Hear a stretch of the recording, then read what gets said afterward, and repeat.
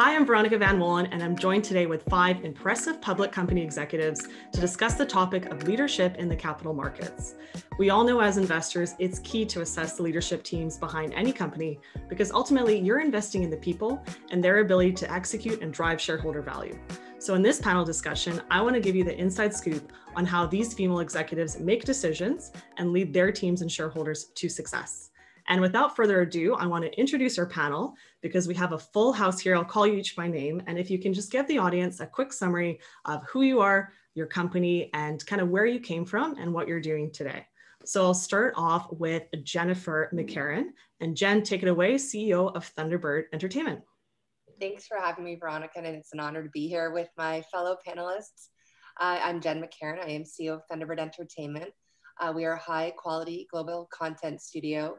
We create, own, and distribute award-winning factual, animated, and scripted content worldwide.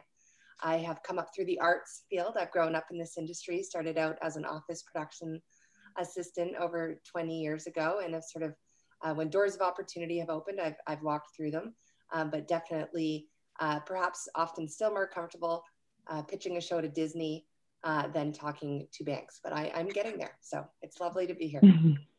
Love it. Thank you for the background. I'll hand it over next to Tara Christie, President and CEO of Banyan Gold. Thanks, Veronika. Real pleasure to be here. So I grew up in the mining business. My dad's a structural geologist, so I grew up in the exploration and then later placer mining business. I spent 20 years running a placer mining operation, a small gold mine effectively. So really learned capital discipline and a broad range of the whole business. And then, moved into consulting and First Nations relations and, getting that full breadth of experience, which you need to be running a junior mining company. And then started to get into the public company business, sitting on boards and understanding what that meant. And so it's been a long transition, really operationally focused for many years, and then becoming, a CEO in 2016. And Banyan Gold's a Yukon-focused gold exploration company, which is growing very quickly. Awesome. Thanks for the background. Sherry Roberge, I'll hand it over to you next, CFO of Defiant Silver. Tell the viewers just a little bit more about who you are, your background, and your role with Defiance today. Thanks, Veronika. And again, I'm super excited to be here. Like Veronika said, my name is Sherry Roberge. I'm the CFO and Corporate Secretary at Defiant Silver. So Defiant Silver is an exploration stage company, a mining company. We're located in Mexico, and we have two advanced standalone projects, the San Acacio Silver Project and the Tapal Gold Copper Project. So a little bit about my history. I'm a CPA, CA. I articled in public companies, so a large public accounting firm in Vancouver, and primarily in public companies, specifically in the resource sector. And so, my first role outside of that was actually a controllership role for a public mining company at the time called Geologics Explorations, and that was the Tapal Gold Copper Project. That company was acquired by Defiant Silver in 2018, and I subsequently took on the role of CFO for Defiance and the two projects in Mexico. Great, that's a nice transition. Thanks for the background. Next, I'll hand it over to Liz Williams, who is CFO at Medicenna Therapeutics. Go ahead, Liz. Thanks, Veronika. Liz Williams, I'm the Chief Financial Officer at Medicenna Therapeutics. We are a biotechnology company focused in the cancer space, developing drugs for areas where there's really significant unmet medical needs for patients.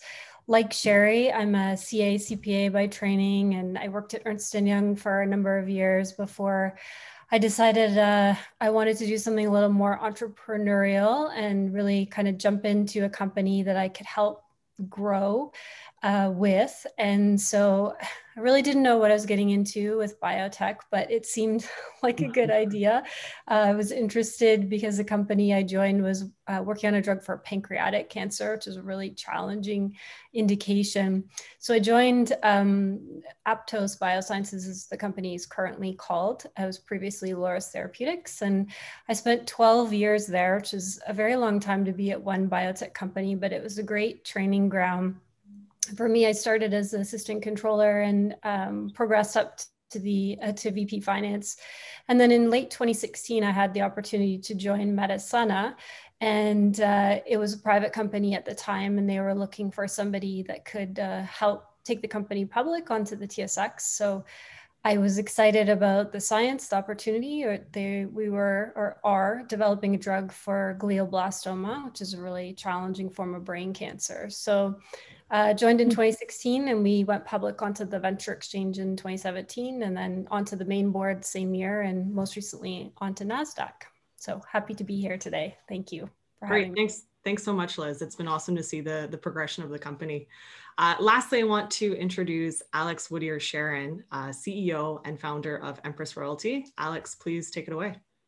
Thanks so much. Great to be here with these amazing ladies. My background is I started off at PricewaterhouseCoopers, and then I joined Endeavour Financial as an analyst, worked up to becoming Director of Structured Finance in the London office. So very much an investment banking background. We started Empress about a year ago. We started trading in December, and it's a precious metals royalty and streaming company. So a young company, obviously just listed and developing out our company at the moment. So it's definitely a fun time for all of us. Perfect. Thanks so much for your backgrounds, everyone. Now, I want to jump into it because we definitely have a full house here and a lot of interesting perspectives. And kind of my first question that I want to focus on is, we know that both men and women bring incredible traits that make them effective leaders. And what was interesting to me in my research is that recently women-led venture public companies are showing to outperform their male counterparts. And I'm curious, in your opinion, what unique qualities do you feel female leaders bring to the table, especially in the context of a public company? And I think I'm going to point that question first to Jen. And if you want to take it away and give us some insight on that question. Yeah, I love that question. I think we went public in late 2018. And certainly when the board asked me to step forward and take the company public, having been always operational, I said, it's an honor, but if you want somebody just to focus on the quarters and the bottom line, I'm not your person. I want to build a business. I want to build people, develop talent, create a culture of excellence. And that remains my passion today.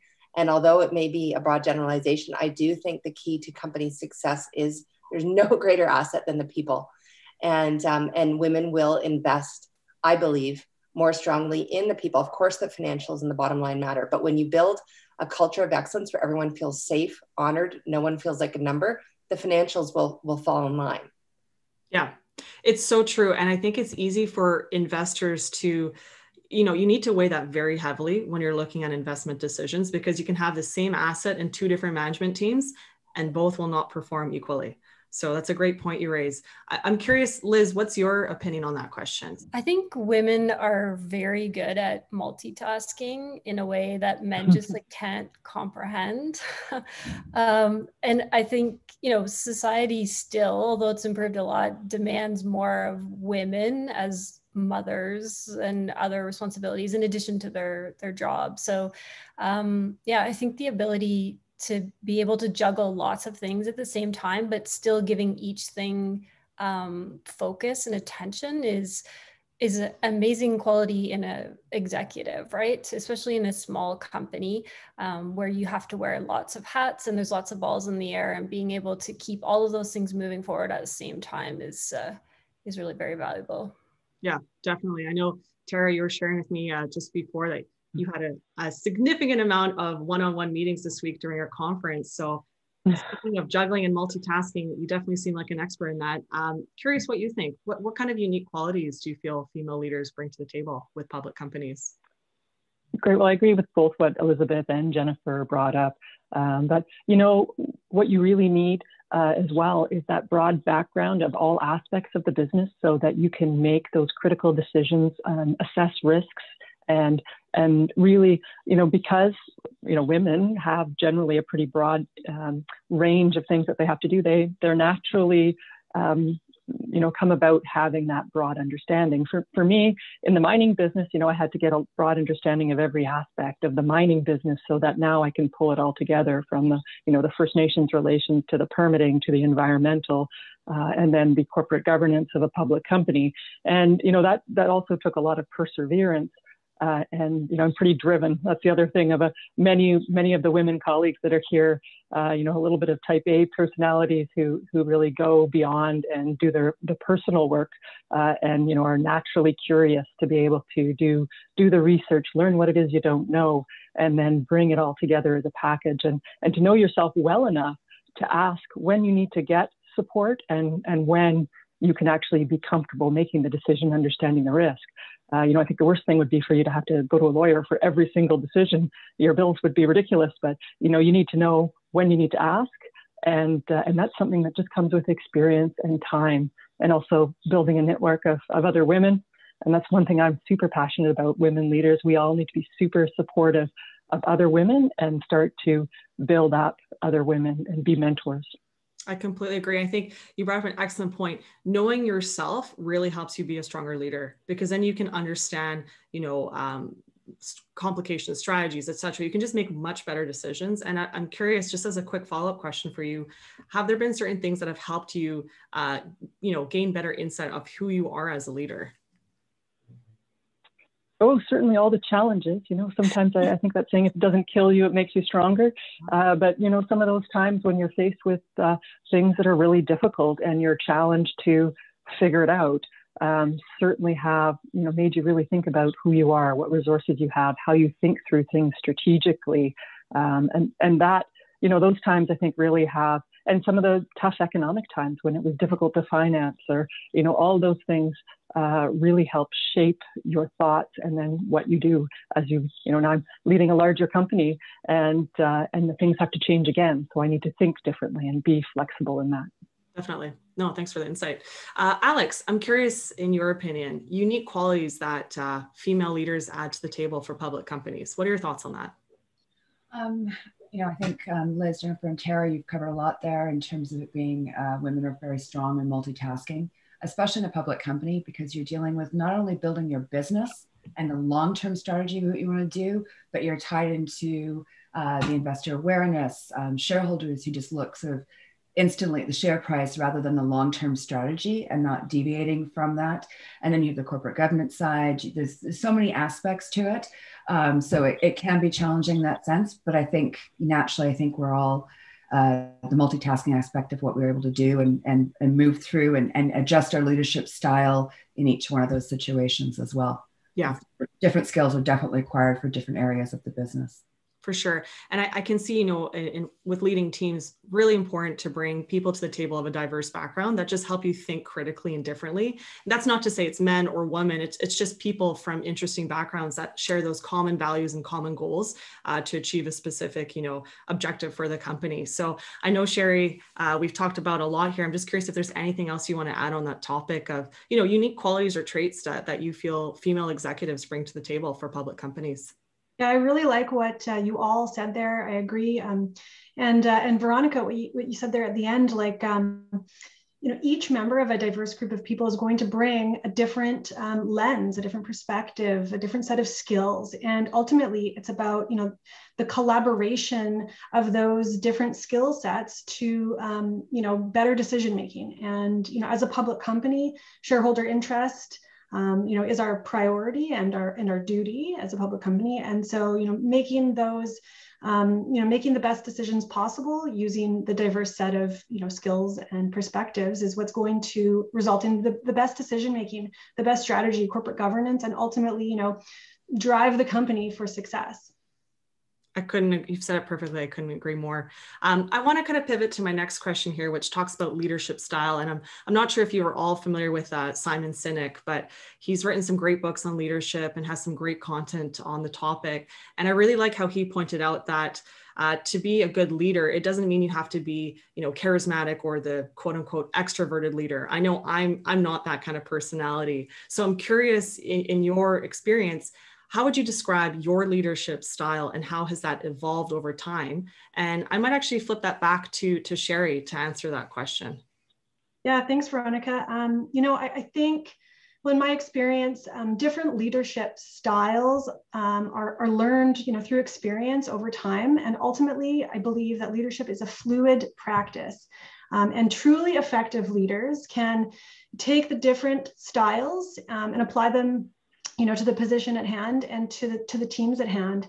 For Defiance, we have extremely high performing and autonomous teams, and that requires a different strategy, a different leadership style than a team that's not so autonomous. And ultimately, I think for us, inclusive and collaborative communication is the key kind of to tie all those teams together, to bring our perspectives together, our diverse perspectives together to make the best decisions possible for the company. Yeah. And I know when you and I had spoken offline, you mentioned that a skill set that you bring to the table is that collaborative, open communication. And I know that you're really good at that, especially because your team is, located in North America and Mexico, kind of all over, being a mining company. So it's really important to kind of foster that collaborative effort. Absolutely. Like you said, our board is all over the world. Our operations are in Mexico. Our technical and geological teams are in Mexico. And it is all about for us open and collaborative communication, because that's the only way for us to effectively make decisions. Yeah. Liz, I'm curious with your leadership style, because you have an interesting background from biotech, and you're also the other CFO on our panel here today. How would you describe your leadership style, and how has that evolved over your time with multiple biotech companies? Like Sherry said, it's definitely an evolution. I try to be a collaborative leader. I've learned, I don't know if it's the accounting background, but certain desire to control details to make sure that everything is done properly. But that's a very ineffective leadership style, I've learned. And it also holds you back as a leader, because if you need to control all of the pieces, then you can't let go and focus on the more, the more strategic elements. So that's something I've definitely been working on throughout my career, to trust the people that I'm working with that are competent and capable, and letting them kind of run with a process that I can check in on, but I don't need to control. So I like to try to empower people to make their own decisions, do their own research, and to be there to advise as needed, but not to control the process. Yeah, I can appreciate how that must be difficult. And like you said, you need to empower your team members to make those decisions and think for themselves, right? Because I think a good mentor of mine once said, as you move up leadership and build larger teams, you're going to have to be making more difficult decisions with less information. And if you don't surround yourself with a team that can think for themselves and be autonomous, you physically cannot control every moving part in a big machine. So great perspective. Alex, what do you have to share on that topic? How has your leadership style changed? Because I know you've recently entered kind of the public markets, coming from more of a banking background. So how has that changed for you over time? Definitely evolved. I think we always do, and always will continue to do. I think that's important. I embrace sort of situational leadership style. I definitely don't see myself as autocratic or laissez-faire. Definitely more visionary and a pace setter. But also, there for the team in terms of coaching style and empowering my different departments to take accountability and to move things forward.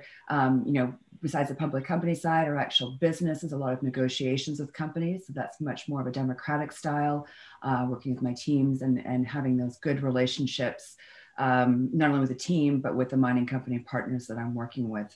So it's very much focused on a collaborative effort and driving hard. I mean, we're a young company growing, and I'm lucky to be surrounded by people that are very much part of that. This isn't an I corporation. It's very much a we situation. And I think I'm seeing that the last 6 months with what my team's been able to do and where we've grown the company to where we are now. I think it's really impressive how you're always working on deals across the world, and you're super exceptional at building relationships.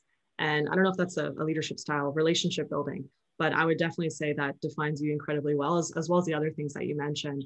I know we've covered a lot, but I do want to give Jen an opportunity to add some stuff, as well as Tara. So Jen, why don't you kind of add anything else to that? How would you describe your leadership style? How has that developed over time as well for you? Yeah, it's a great question. I think, you really know that you've sort of emerged as a leader when you're more invested in the success of everyone else than yourself. I think that defines leadership. And I've always tried to just keep it to 3 basic principles with everyone that I lead in the company. Do they have the tools to do their job? Do they know what they're supposed to be doing? And most importantly, do their managers, myself included, have their backs? Because then, mistakes can occur. They always will. And people that jump up and down and point fingers and have tantrums, you're not going to gain any momentum. So that's fine. Just allow the mistakes to occur. You're on their team, have their back, solve it, but let that happen, because that's how people grow as leaders. And you can't do everything. So you need the better everyone is around you, the better the company will be. Completely. How do you ensure you're picking the right people for the job? I really go off soft skills. So even from different industries, are they humble? Do they have a passion? Are they enthusiastic? Do they have, are they doers? Can they handle things and not just pass them along? Those soft skills, I think, anyone can learn, I believe, some of the finer points, but finding those soft skills is very hard to do. So if all of those things are in place, then you've got a rock star, and anything is possible, especially the humility, because then they're going to do well on teams. It's a really good point. It's sometimes difficult to measure for that, especially when you don't have that rapport with an individual. So I know that's a completely different conversation, but I appreciate that insight, because it's very, very true. Tara, your leadership style, how would you define that, and how has that evolved over time as you're building Banyan Gold? Well, very similar to what some of our other panelists have said, I've definitely had to evolve and change. And particularly right now, we're in a really significant growth phase, hiring more people, delegating more responsibilities. So, the style of being able to give people responsibilities, recognizing people's strengths, and helping them, giving them tasks in that, particularly as they first join the team, that fits with where they're really most suited. And then, trying to be strategic, making sure people understand what our vision is, what the priorities are, especially for new people. And then, being there enough as a coach, but then also backing off after you've delegated, so that people have some time. And yes, they're going to do things a little bit differently. And some of those new ideas are going to be good. Some of them you're going to kind of go, well, maybe let's look at this. But you're going to have a few bumps along the way. We just started our winter drilling program, so which in the Yukon, not very many other stories are people are drilling at this temperature and time of year. So that has unique challenges, and some people really understand it and know what to do, and other people are a little bit nervous. So, just as an example, that means that some people have to spend extra time making sure that they understand things, and other people are like, yeah, let's just get at it. So, every situation or company has its own challenges, and I know you asked how you pick people. And in this business, I think you find you work with a lot of the same people. So some of the people I hire are people that have worked with me before at other companies or in other iterations. And then you already know their skill sets and how they might fit in your team. And that's a bit of an advantage in our business. It's quite small. And you can often get the people who want to come back and work with you again. Yeah, completely. And, with mining companies, there's ebbs and flows of periods of a lot of activity, periods of less activity. So if I'm understanding correctly, it seems like your leadership style might even change over the course of a year, just to kind of adapt to what's happening within the company at that time, whether there's more drilling or more strategic developments, et cetera. Is that fair to say? Oh, absolutely. And that comes along with this job as CEO in a seasonal company. It definitely changes depending on the time of year and what we have going on. Sometimes it's amazing the number of different things you think about in the same day that are completely unrelated. Yeah, no, definitely. I want to shift a little bit, and for any investors that are tuning into our content here in our panel discussion, what do you think investors should really pay attention to when it comes to management teams and leadership styles? Like ultimately, they're investing in you as a leaders and as a team. So what are some things that they should be looking for or questioning management teams when they're looking at their investment decision? And I'm just going to kind of throw that out there. If anyone wants to take the first stab at it, go right ahead. I think, in terms of, I'll jump in. Sure. Certainly, I really find the best rapport with investors that get to know the management team, what we've been talking about. What's your leadership style? What type of culture do you set? That really says a lot. And then I think just understanding the vision, that it's not short term, really, I think is key. And then watching how things evolve. Do they do what they say they're going to do? Are they dependable? I believe those things are key for every investor. Yeah. Anyone else want to add to that? Yeah, just going to say, I think experience is important. And not that the entire team has the same experience, but when you at Medicina, our CEO has previously exited successfully from a company that he took from early stage to late stage. So that gives investors a lot of comfort to know that the team's being led by someone who has experience and has been successful and will do what it takes for another success story. Alex, did you want to add anything to that? No, I think you absolutely nailed it there, Liz. It's having a team that has the experience, that has the ability to take the vision and the strategy and execute on that, and that's got the proven track record. Yeah. Go ahead, Tara. I would just add to that, whenever I'm looking at something, I look at how much management has in terms of investment and, investment alongside their shareholders, not early founder stock. That matters to me, to know that there's skin in the game from the management. They're willing to put their money where their vision is. What kind of percentage of ownership do you believe management teams should have for them to really have stake in the game? Well, I'm a 5% shareholder in Banyan. And our management team has about 12% in total. A lot of companies I invest in have more than that. We have a pretty small board and management team in this particular company. So, and I've made significant investments just in this last year in the company, just to demonstrate my confidence in where we're going. Yeah, it's always very reassuring to see management buying even on the open market at prices where investors might be accessing the same opportunity. So I want to position the next question to Sherry. And the question I want to kind of dive into here is, how are you doing things differently as an executive? And what kind of results are you seeing because of that? And if you can actually be specific, like what is Defiance doing and what are you doing as a leader that's maybe different that other people you know of aren't doing? Yeah, thanks, Veronica. So, what we really do, and it's not just myself, it's myself and the CEO and the technical executives. We really look for, the right people with the right set of skills for the job. And as part of that, we have been fortunate to retain intelligent, skilled, professional women as a part of our senior technical and management teams. They're key members of those teams. Our senior principal geologist is a super brain, and she's out there in the field. And I just wanted to really highlight on the women at Defiance and the diversity that brings to management and the company as a whole. And really, secondly to that, we work to empower those people, give them the autonomy and control that they need to do their jobs and lead their own teams. And I think what we're seeing as a part of that is our company's projects really move forward in a fundamental way, specifically our San Acacio project, our San Acacio Silver project in Zacatecas, Mexico. They've done significant amount of surface geochemistry, soil sampling, mapping, targeting, modeling, and now we're drilling, and we're really seeing that project move forward fundamentally, right, in the right ways.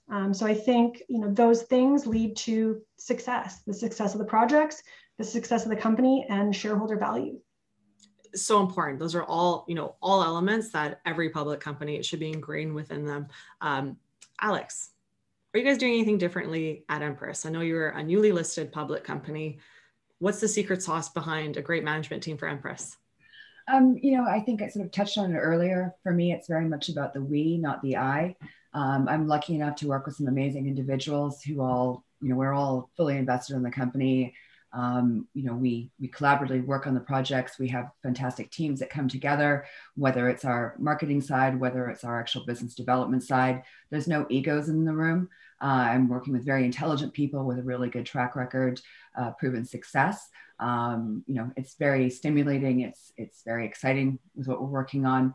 And we have a hell of a lot of fun too. Lucky to be working with some really fun people. Yeah. Jen, I'm sure for you, it's bringing dogs to the office. We do have a pet policy. I love it. I can see him poking through there. He should join the camera. Yeah. I completely agree with everything Alex and Sherry have said. I think, for us, we keep diversity and inclusivity as a hallmark of our company.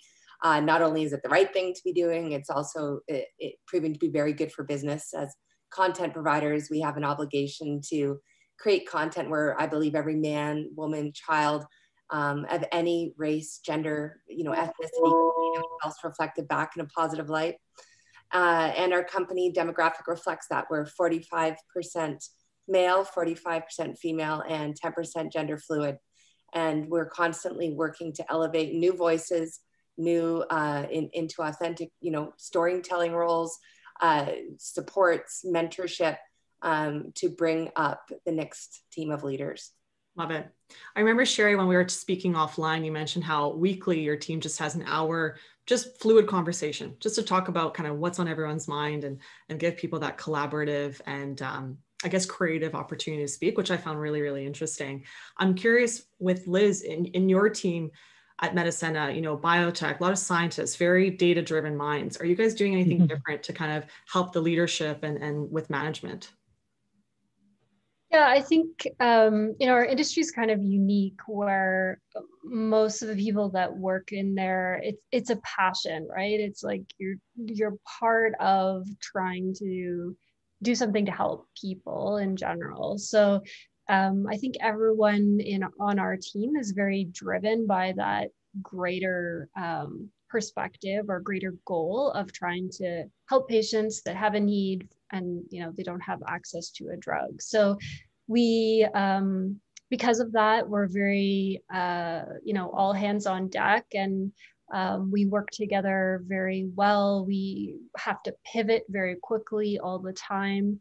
We have to value very intelligent people in very different areas. So, I'm not a scientist, I'm a finance person, but we all think differently, but we all have to work together for this common goal. And I think, it's exciting. You feel rewarded when you hear positive feedback from patients, et cetera. But because we have a really strong drive towards an end goal, I think that's been very beneficial for our shareholders, and we've been able to grow the company quite significantly over the last couple of years. And at the same time, have a clinical trial where patients are living 2 times longer than they would otherwise have been without the drug. So that's pretty exciting. And to be even a very small part of that is very rewarding.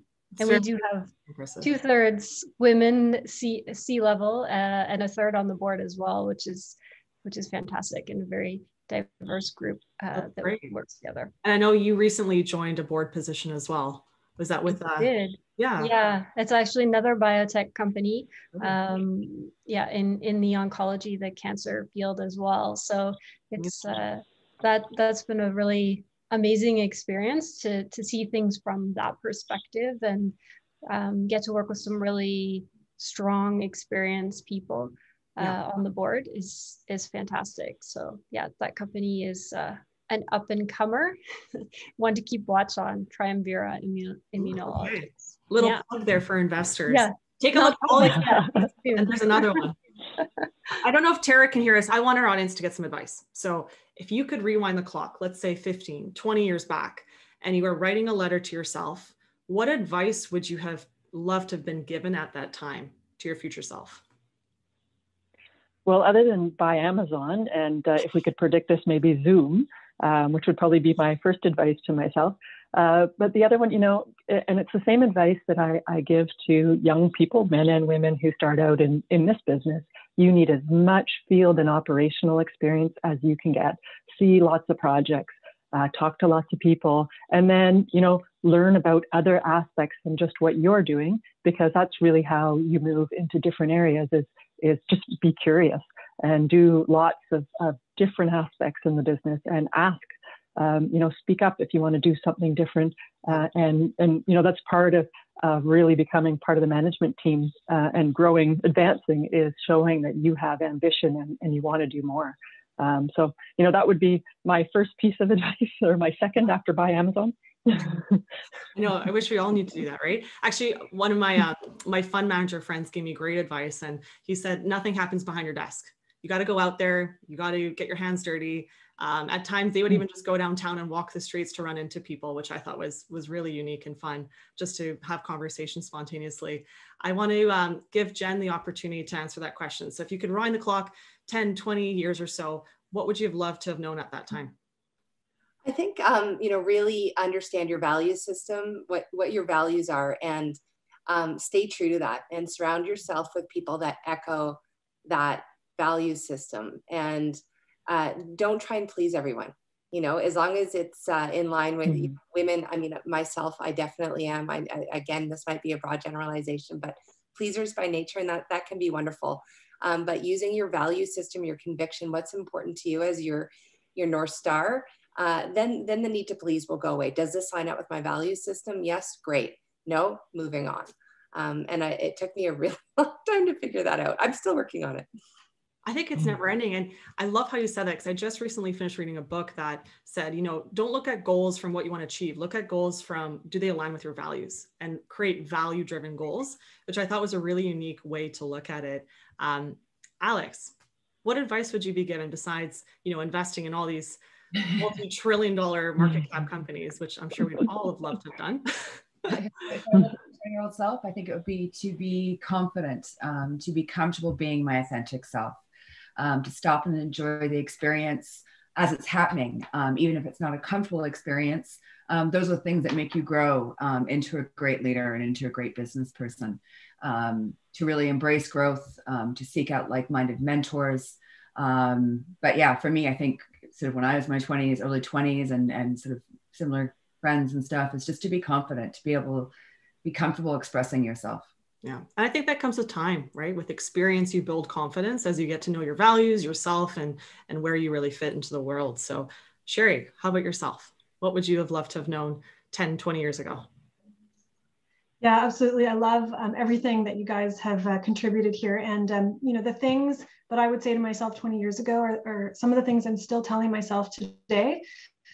Trust your instincts, quiet your ego, and lead with humility. And, those three things really resonate with me today. And I think, are beneficial as I move forward in a leadership role. I love that. I love that. It's never ending, right? You always can improve on those three areas. Liz, how about for yourself? Yeah, I think echoing a lot of what's already been said, but trusting yourself and your own worth. Imposter syndrome is real, and definitely something that I think women struggle with, and I definitely continue to struggle with. So just being sure of who you are and what value you bring, and then also that success is not necessarily the path you think it will be, and it may zigzag back and forth, and that's okay. It's all part of the experience. As long as you're learning, then go with it and enjoy the ride, as Alex said. It's like a stock chart. It's always going up, but not always in a perfect linear line, right? But eventually over time it does. And yeah. I think we're going to end it at that. I just want to say thank you so much for everyone for joining us here today. It's really been a pleasure to kind of get to know your minds and how you guys think and how you deliver shareholder value. And I'd encourage any investors or any interested investors to take a look at these 5 companies, speak with a woman, leave some comments below, and please do reach out. This could be a great opportunity to get exposure to biotech, entertainment, and some mining opportunities. So thank you again so much, everyone, for joining us today.